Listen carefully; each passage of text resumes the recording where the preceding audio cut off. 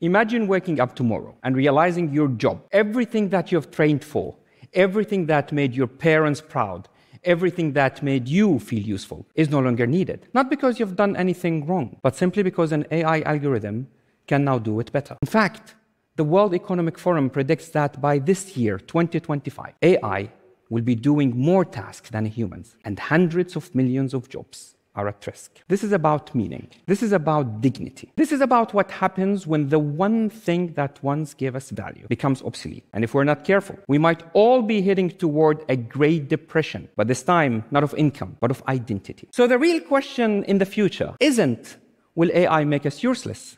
But rather, what do we choose to become when we no longer have to work just to survive? And if that future sounds a bit abstract, I want each one of you to think about the most meaningful and special moments in your life. The ones that you remember when you are either alone or surrounded by those who you love. Did these moments happen at your desk? Or were they moments of connection, of creativity, and compassion?